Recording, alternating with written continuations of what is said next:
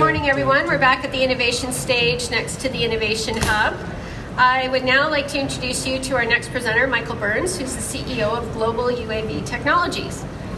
Michael's been involved in the mining and exploration industry since 2007. He was a founding member of McAvoy Geosciences, and in 2014 he co-founded Pioneer Exploration Consultants, a private geological consulting firm based in Saskatchewan.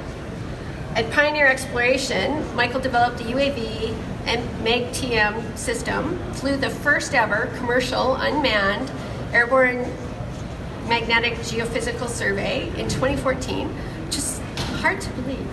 So that's amazing. And was central to Pioneer becoming the industry leader in UAV-based geophysical surveys. So please join me in welcoming Michael.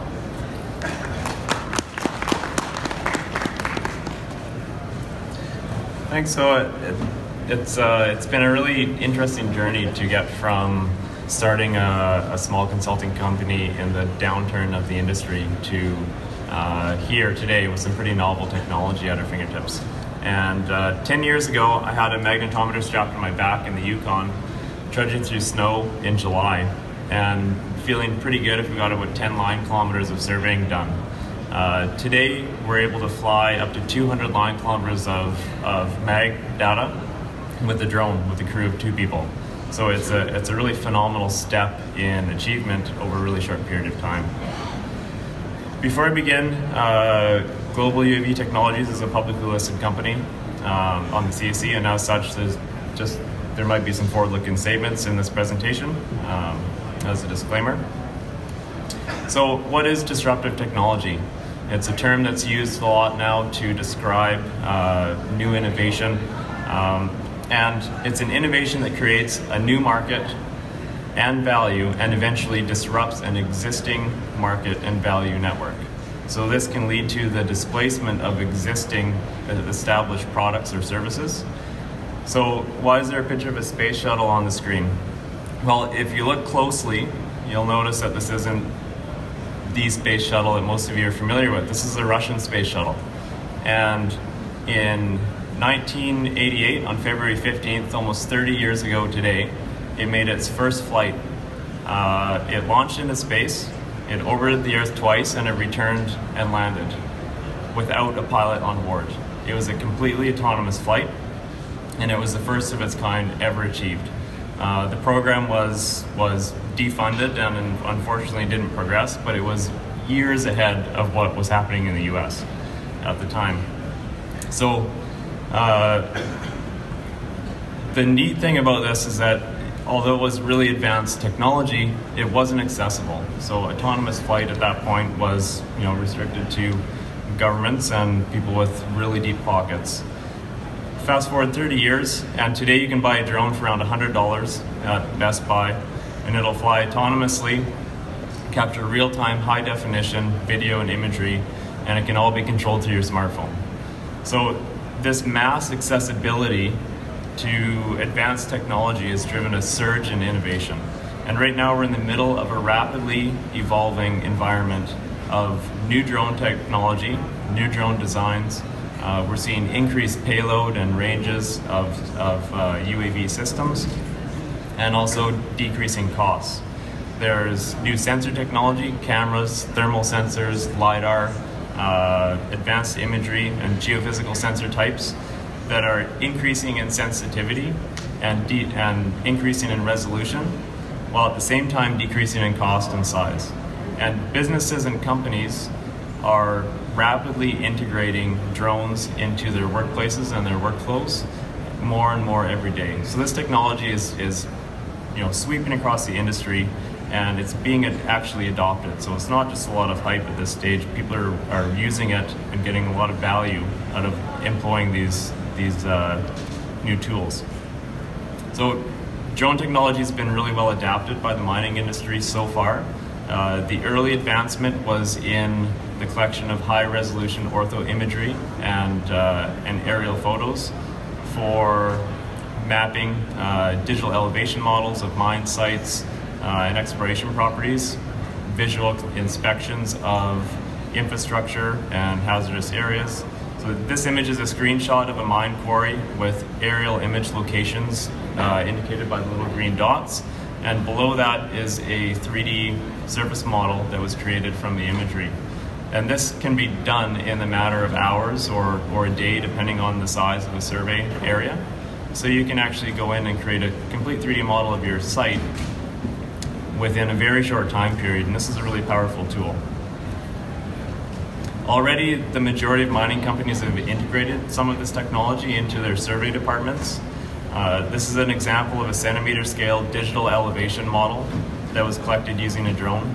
It was comprised of around 500 images, and they're stitched together and processed through photogrammetry software that produces a digital elevation model, or a 3D point cloud.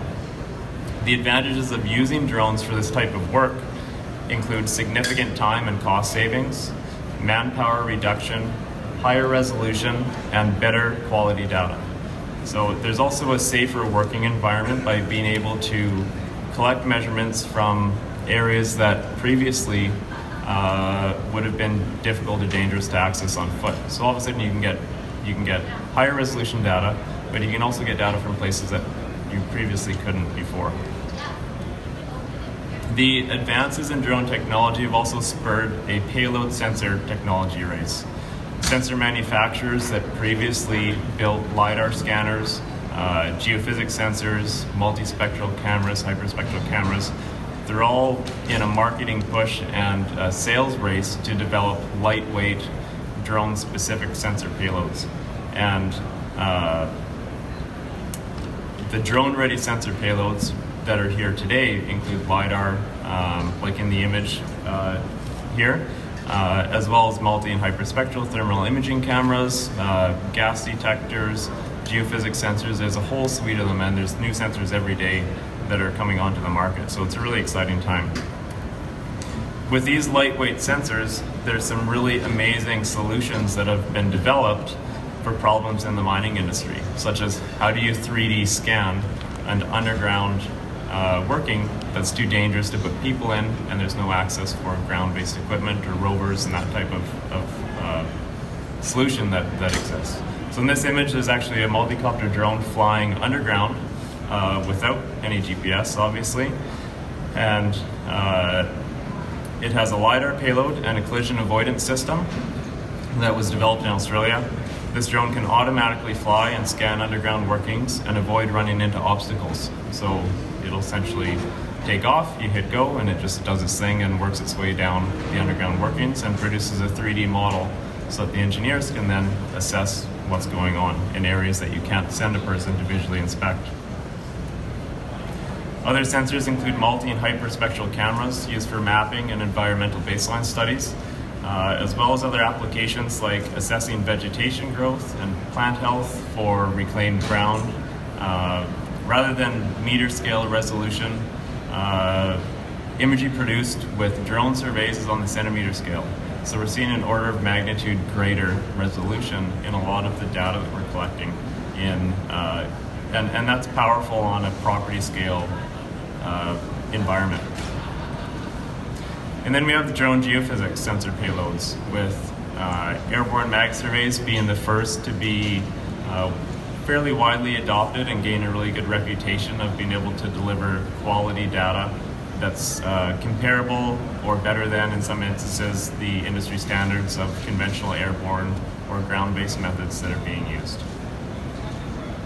This is an image of a drone-specific mag sensor that's built by GEM Systems, and here it is attached to a multi-copter drone in flight. So the data quality, the collection process, it's really seamless now. These systems are very easy to use, they're very accessible, the costs are quite low. So almost anyone today, from prospectors to large mining companies, can fly their own airborne geophysics. And that all of a sudden, this accessibility opens up a mass amount of value in terms of what you can start adding to your exploration project. When you bring a new survey method to market, the data quality is critical, and the mass adoption of the technology into the market is really dependent on that data quality. So this profile in particular is really useful in evaluating the data quality because a direct comparison can be made between four different mag survey methods over the same anomaly. So the pink line on the bottom, that was regional government airborne data that's flown at fairly high elevations and wide line spacings. Along the exact line that was flown, we did a drone survey, a ground mag survey, and there was also high-resolution airborne fixed-wing survey flown. So the ground mag obviously has a lot higher signal. The conventional airborne, high-resolution airborne survey and drone mag produced essentially similar results. They were both flown at the same altitudes, and this is a really good validation that the data that's being collected by drones actually compares to industry standards that are the other methods out there today. Sometimes clients are a little hesitant, although, to adopt new technology, so they want a survey flown over an area where they have existing data sets to be able to compare. In this example, we have a nice comparison of two data sets that were flown over a structurally controlled gold deposit in Saskatchewan. Both are total field maps, and on the right-hand side is the original airborne data set that was acquired with a 50-meter line spacing. It was flown at around 50 to 60 meters above ground. I think it was a HeliMag survey that was done. The data on the left is from one of our UAV mag surveys. It was flown at 15-meter line spacing. So you have almost double the data, or triple the data density, and 25 meters altitude. So we're getting a lot. Structural resolution that you can pull off of a mag survey like this is really advantageous to exploration. So it was previously only achievable by ground methods, and in this scenario it would have been during the wintertime because there's lakes to cross. But we flew this survey, it was 550 line kilometers. We flew it in 3 days with a 2-person crew. So that's a pretty phenomenal collection rate for high resolution data with very little manpower and a really innovative technique. So where are we now in terms of UAV solutions in the exploration industry? Are they gaining credibility? Are we seeing the market adopt the technology and continued innovation within the sector? And where are we headed from here? After 3-4 years of flying surveys throughout North America and across the world with drones, I can confidently say that we're just at the beginning, both in terms of the technology that we're using right now and also the market exposure and demand for UAV solutions. So both of those are advancing really quickly. New companies are starting to adopt this technology and accept it, that it's actually able to produce quality results that in some cases are better than the conventional methods. And the true telling of a new technology's success in the market is a response and the industry demand for mag surveys. And these provide an indicator, I think, for the appetite of innovation in the industry and new technologies. So since our first survey in 2014, we've flown around 10 to 15,000 line kilometers of survey using drones. Throughout North America and overseas, we're in 5 different countries right now, and our growth has tripled each year. So about 70% or so of the work comes from major mining companies. The remaining 30% is from juniors and private government sectors. But there's a real acceptance of drone technology and drone survey methods right now in industry. So starting off with our first survey in 2014, we're on track to complete over 20 surveys this year, and the UAV geophysics market globally was estimated to be worth about $3 to $4 million in 2017, 2016. I think it's projected to be closer to $25 to $30 million this year, and growing. So it's just, part of that has to do with the status of the industry. There's a lot more companies that are active now than there were 3 years ago, but also the technology is getting cheaper, it's getting more accessible.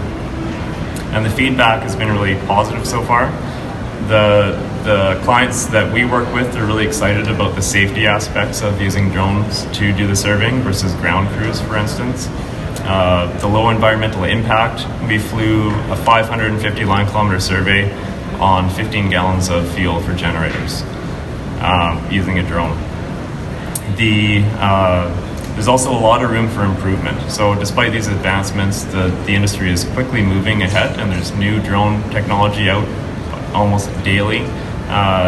You see new platforms and things getting better, like sense and avoid technology, endurance and range of the systems and the sensor payloads.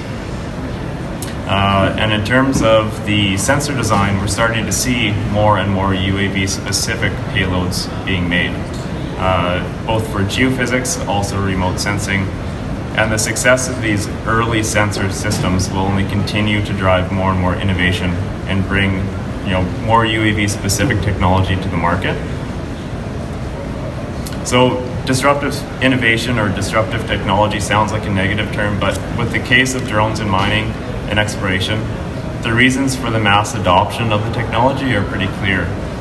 Drone surveys are reducing the workload, they're increasing the safety for people in the field, and delivering high quality data that in many cases just wasn't possible to even collect before.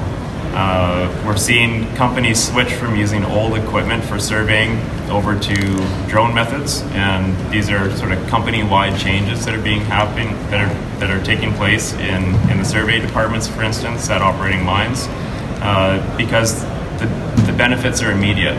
It's a low-cost option to switch to new technology now. You don't have to invest millions. You can start surveying with a drone for a $5,000 investment, and you're shelving your differential GPS units, which cost 10 times that amount. And the data is really high quality, and the technology is extremely accessible.